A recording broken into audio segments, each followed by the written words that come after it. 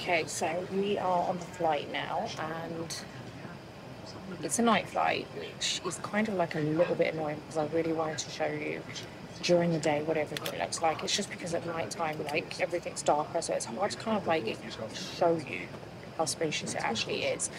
But in terms of the seat, so spacious. Like I love business class with Emirates because I feel like you just get so much space. You just feel like, okay, whatever I've paid, I feel like it's worth it, you know?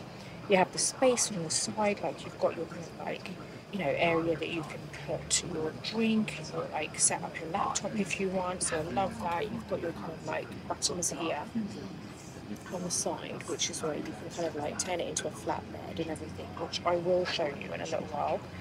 And there's a lot of space anyway. Like I love the fact that I don't actually have to put it on full flat bed in order to have my legs up. Like that for me is enough. If I can have my legs up like the way that I have right now, then I feel like that's enough for me.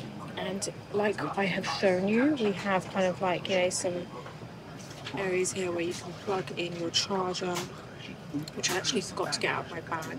We've also got like a USB bit there. You've got the headphones that you can put in, and you've got your kind of like remote there, which I hardly ever take out if I'm flying business, to be honest. And then you've got an area there which is for kind of drinks. You've got some water there, Evian water, some Pepsi, some 7-Up, some sparkling water in a glass, which I love because that's pretty good.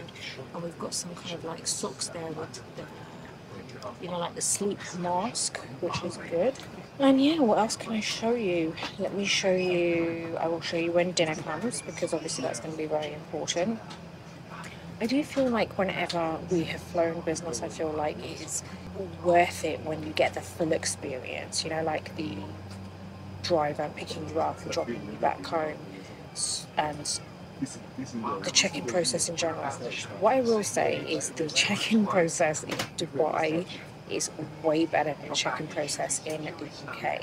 Like if you are flying business from Dubai to anywhere, it's going to be a completely different experience to flying business from any other country. So the reason for that is because obviously the airport at Dubai is all Emirates Airline, that one kind of terminal. So the whole terminal is just built around the fact that Emirates is the main airline, and if you are flying business, then you have a whole separate area of the airport which is dedicated to business class. So you feel like it's just another level of kind of service and quality. It's completely different, honestly. Just comparing it to flying business from the UK, in terms of the journey, it is way better from Dubai going anywhere else, like outbound. But saying that, when it comes to the actual plane and the seat, I would say this plane in particular is the best one, I would say, because I've flown on like this 777, and business on that is not as good as business on this one.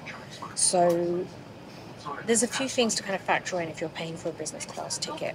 I love the fact that you get a welcome drink. I love the fact that it just is completely different to any other business class that I've flown, any other airline.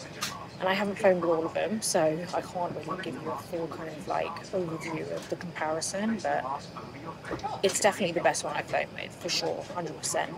In terms of the entire experience, it is well worth it in my eyes. But if you're comparing it to economy, obviously it's like a massive difference. There's just such a huge difference between economy and business.